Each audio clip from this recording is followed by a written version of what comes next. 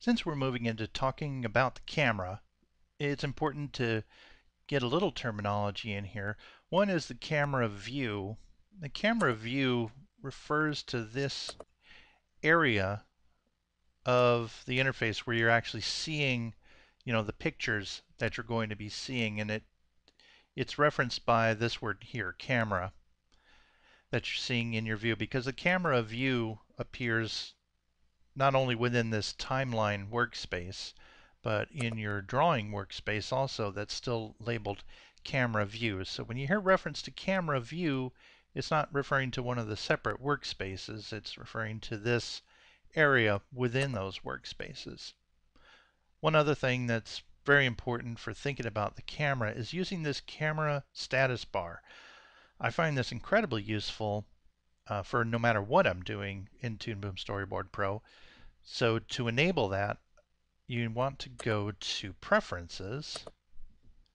Within Preferences, you're going to go over to Camera, and within the Camera section, make sure that you have checked off Show Status Bar, and that's going to be really useful throughout all the work that you do in Toon Boom Storyboard Pro.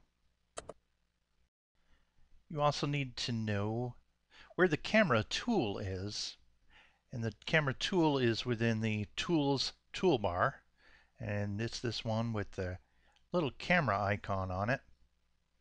And if you press that, you'll have access to the camera tool, which we'll demonstrate shortly.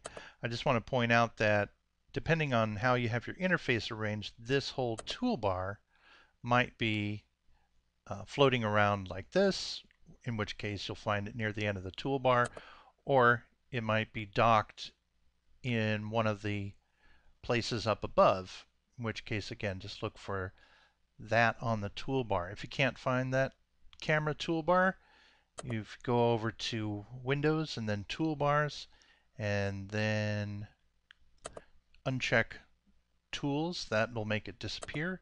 So Windows and Toolbars and then Tools, that's where the camera tool button can be found.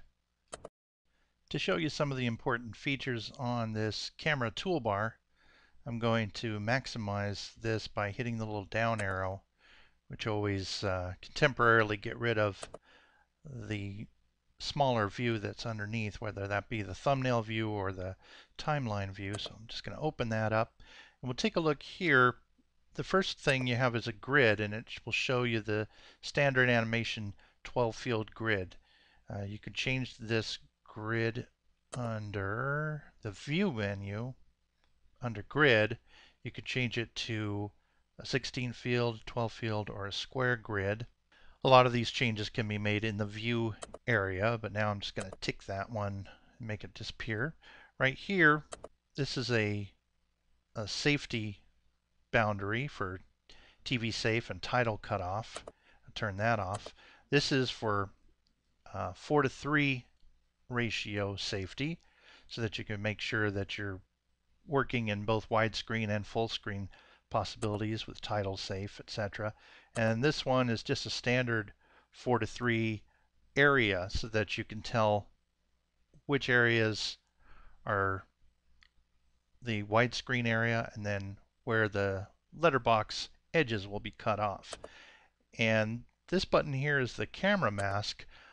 I like to use this every once in a while just to see what the framing looks like when you have a lot of things drawn outside of the framing. Sometimes it will seem wider than it is. So when I put this on, I can be sure that my framing is going to be right. There's also buttons on here for resetting the rotation, which is that one, resetting the view itself. You can control the size, and you can also just go fit to view, and it'll fit that in there. So there's a variety of things that happen on this toolbar, including it shows you which tool you're currently using and which color you are currently using.